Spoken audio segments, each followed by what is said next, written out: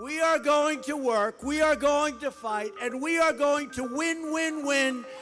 The U.S. midterm elections will be the biggest test of Donald Trump's presidency since his election 2 years ago. I'm not on the ballot, but in a certain way, I'm on the ballot, so please go out and vote. And for Trump, there's lots on the line if Democrats pick up enough seats.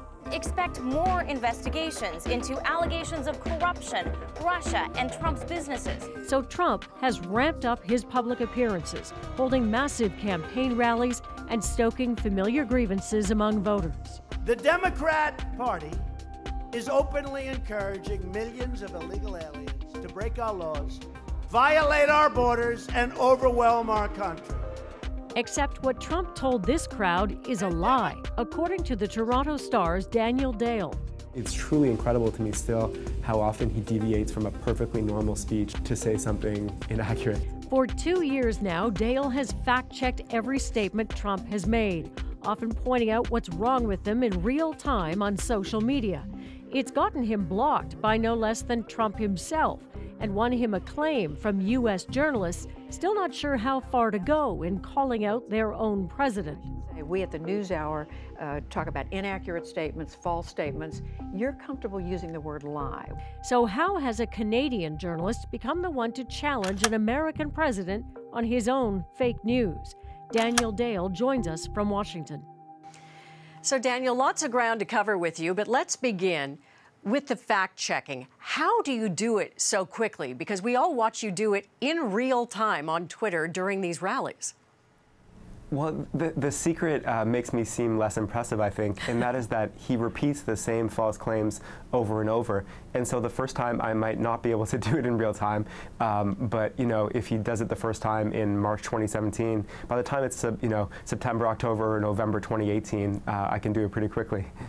Washington is unique in a way in that it is full of journalists all trying to cover the very same thing. So there you are as a Canadian journalist for a Canadian publication. How did you find your own lane?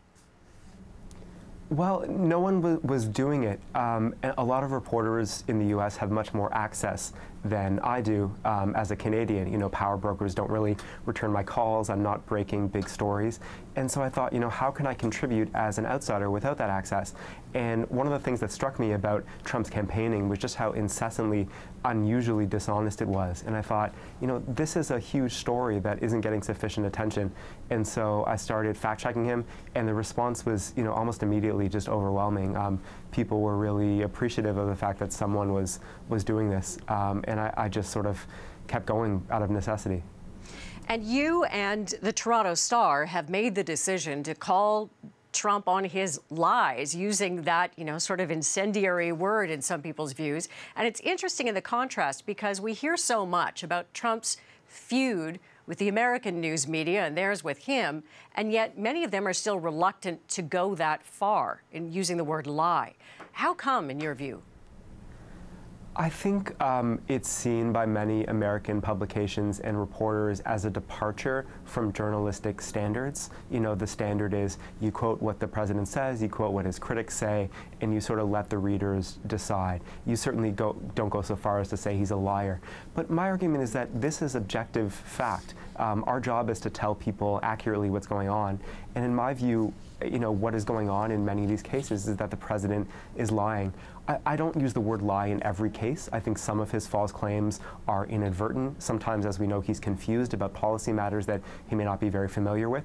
But in other cases, I think it's clear that he simply made something up. He's fabricated something. To read the comments section following your tweets is to get a very interesting window on what's happening in the U.S. And if you look at social commentary on social media, if you look at cable news, the impression, certainly from this side of the border, is that things are really polarized and that people are incredibly angry. Is that the impression you get in Washington? Yes, absolutely. I think, you know, my followers skew liberal and democratic, but but they are angry too. They're angry at the president, and if you go out into places where the president is more popular, people are still angry at the other side, even though they have the president and they have Congress. They're angry at the Democrats' treatment of Judge Brett Kavanaugh during the confirmation process. They're angry at the media for what they think is mistreatment or overly negative treatment of the president. They're angry at liberal or left-wing protesters, who protest conservative speeches on college campuses. And so there is anger on all sides. It's an incredibly bitter, divided, polarized time for sure. Fascinating to talk to you and to read your work. Thanks for joining us. Thank you very much.